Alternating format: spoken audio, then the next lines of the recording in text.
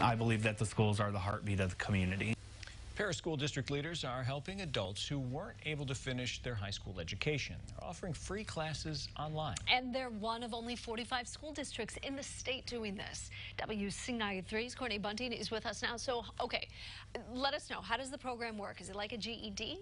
And well, Jennifer, it'll look just like they've finished their high school education once they're finished. Now, district leaders describe this as an alternative for people who couldn't make a traditional education work.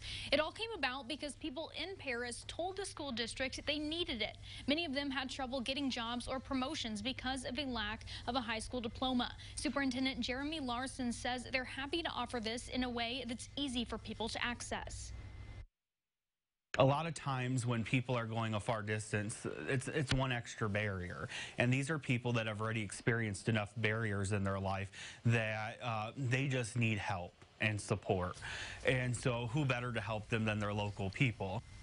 And the district is using resources they already have to pay for this program. The only requirement to be part of it is being over 21 and living in Paris. Anyone wanting to sign up should bring proof of residency and transcripts to show where their education ended.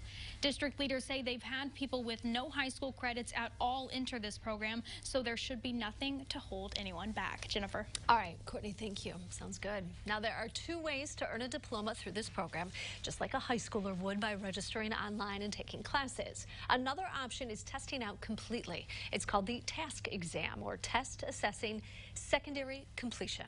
We have more information about how to get that process started on our website, WCIA.com.